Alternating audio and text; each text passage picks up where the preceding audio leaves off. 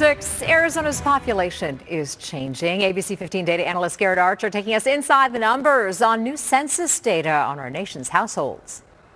The U.S. Census organizes the population into households, married, unmarried, living alone, with children, and without. And compared to the last census in 2010, how Americans live is changing. So starting with married couples, still the largest share of households, but not a majority and haven't been since the 2000 census. A drop of over 2 points in married couples nationwide, 46.3%. The decline is slower in Arizona, 1.6, and married couples, as you can see, a slightly higher share of the population here. So married couple households declined everywhere except Washington, D.C. The steepest declines in this 10-year period occurred in West Virginia, as well as 4 southern states, New Mexico, Connecticut, New Mexico and Connecticut. Arizona is among the states with the slowest declines in married households.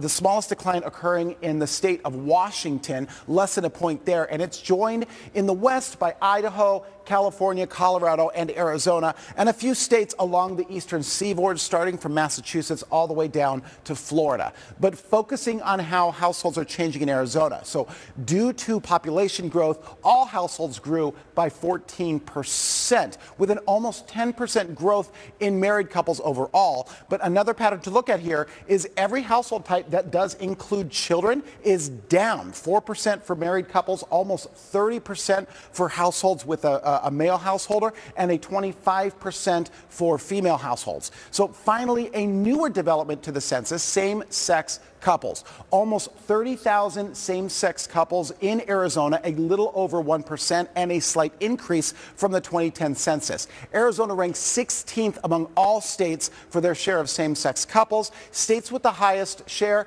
are Delaware, Hawaii, Vermont, and Nevada. With a look inside the numbers, I'm Garrett Archer, ABC 15, Arizona.